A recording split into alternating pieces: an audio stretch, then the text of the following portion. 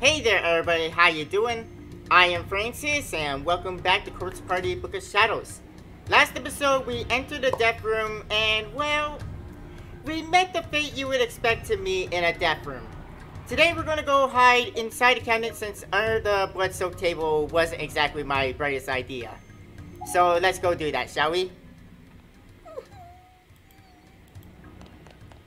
The footsteps were approaching fast. I ran over to the large cabinet on the other side of the room. Please, open? Sounds like it's open. The doors opened without difficulty, but they were the sort that automatically close when left unattended. Oh well, no time for second guessing now. Yeah, we don't go hide somewhere, we're gonna die, and under the table, as we know, didn't exactly work because we died anyways. I turned around and jammed myself end first into the closet, grabbing the edges of the closing doors with my fingers and pulling them for all my worth. Let's hope this goes better. I really don't know because we already know that Sayaka is going to die by the end of this because that's how the story began, you know? And now we're, backtracking and showing what led up to those events.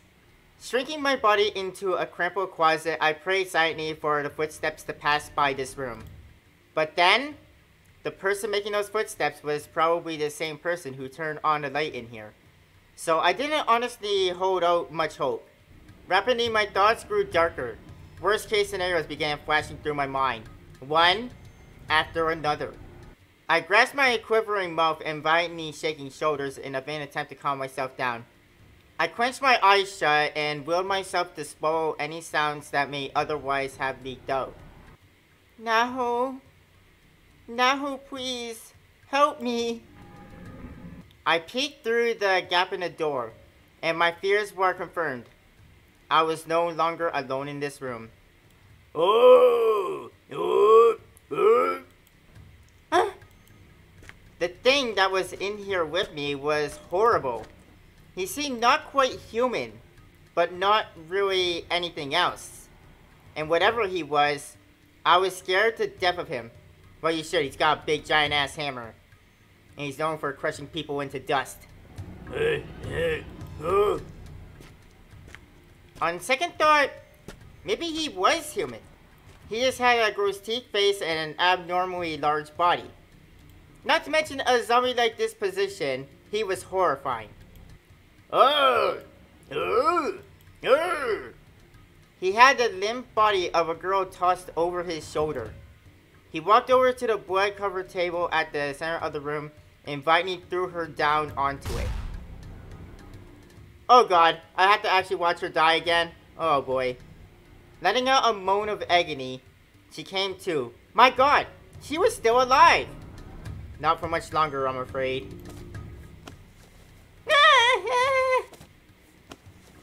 It hurts! It hurts! Please don't! Her legs had been severed at the thigh, like completely. Is this Nana? So we're in the dimension that she got dragged to before she died. Oh god, I think it is. Like that's her hair color and like her legs are gone. Holy hell, we found her. How could anyone do something like this? Well, seeing what happened to Mayu, I'm guessing since the bruises were getting darker, I think her legs just fell off. Oh, there he is. No!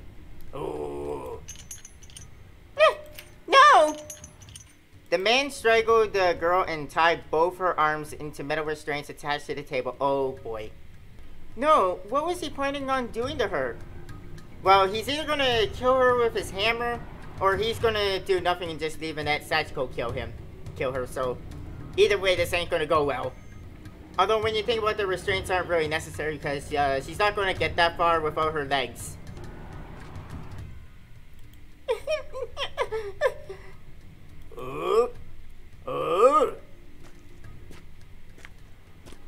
He was coming this way. Uh-oh.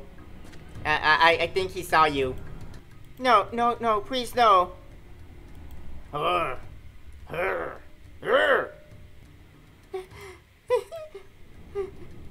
The man passed right by the standing closet, instead turning his attention toward the nearby corner of the room where he began rummaging through a toolbox.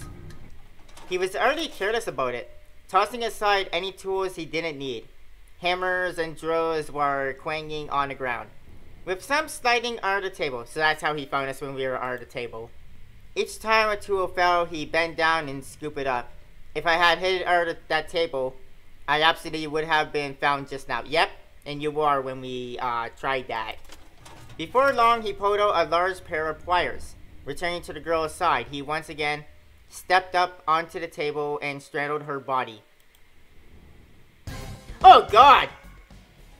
Is this the whole tongue removal part? Holy shit. What is he going to do with those exactly? I think extract the tongue. Since that's the thing this game seems to like to do to its victims. Ah! Wordlessly, the enormous beast clamped down on the squirming girl's cheek and squeezed with all his might. Then, as far as I was able to determine from my vantage point, he forced her mouth open and shoved the pliers inside. Yeah, he's going to hold her mouth open with the pliers, and then he's going to go extract the tongue. With a pair of scissors, you know, because that's what they do with this. No!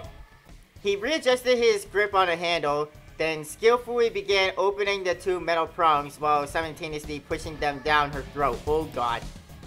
Whoa! Whoa!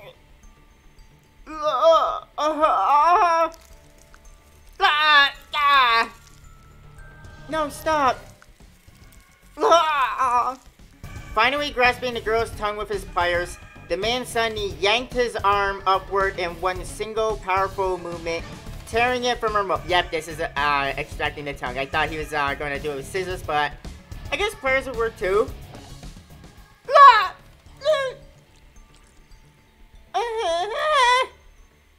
I heard the sound of her mouth frogging over, and after a moment of squirming, all her movements ceased completely. Oh, she had her tongue ripped out. Yeah. That's when I lost it. Tears were streaming down my face, and I began peeing myself uncontrollably. Urine was pooling around the bottom of the cabinet. No, stop. I frantically contracted my stomach, forcing myself to stop peeing. If any of it leaked out from here and gave my position away, I'd be a goner for sure. My stomach immediately fought this sudden denial with a painful cramp. Please, please, don't do this now. The man tossed the severed tongue into an aluminum bucket at his feet, then roughly threw the pliers back into the toolbox with an ear-splitting clatter. He grabbed the bucket containing the tongue and slowly disappeared from the room. And now we leave, right? At least we survived this time. Somebody had just died out there. I was in shock. What I'd seen had literally scared the piss out of me. Yeah, quite literally. I didn't think that ever actually happened. I had to get out of this room. If I stayed here until he came back and he found my hiding spot, I could easily be the next one to die on that table. Yeah, we gotta get out of here. Slowly and shakily, I opened the cabinet doors and re-emerged. Yep, it was her, alright. Yep. Oh, jeez. The girl was still on a board. She almost looked alive, albeit gravely wounded, but her mannequin-like lack of any motion whatsoever said it all. Yeah, she's dead. I stared at this fresh corpse, and just felt so many conflicting emotions welling up inside me. I exited the room, fighting back more screams from the pit of my stomach that seemed insistent on coming out. Okay, well, we know where we are now. We're in the spaces that Nana was dragged to when this guy murdered her and her legs fell off. No, what is this place? If I'm dreaming, somebody wake me up, please. I'm afraid this is no dream. You were spirited away to Heavenly Host, and that's not one place you ever want to be. But I knew it wasn't a dream.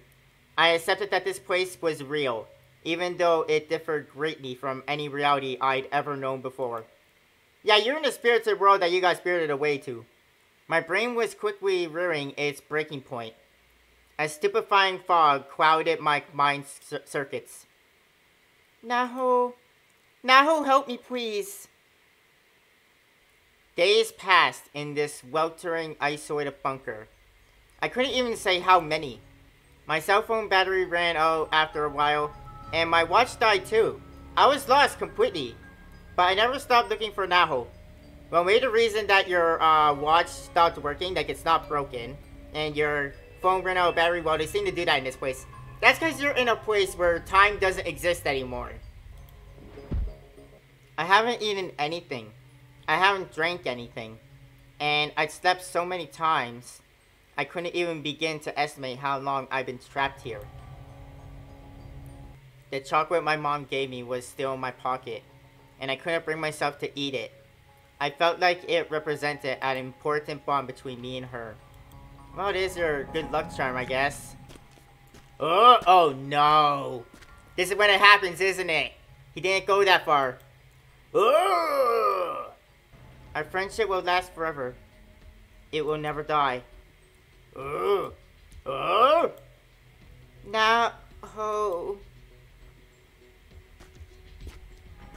Oh, yep, there he is. Okay. Save me, please. Poor Sayaka. Sorry, but Naho is not coming for you. Eh? I wonder if Sachiko likes chocolate. Yummy! Yep, she does. Well, she got a tasty little snack that is not human flesh. Oh, and that's the end of the story! Holy shit, wow! Well, if I knew it was going to be this short, I would have just included this in the last episode. Oh boy. And we unlocked Chapter 5. Shangri-La. I'm pretty sure I butchered that, but we're going to be doing that next time. And we've unlocked some more stuff in the bonus. Alright, and with that being said, that's going to be the end of this episode. Thank you everyone for joining me and coming back to Quartz Party Book of Shadows.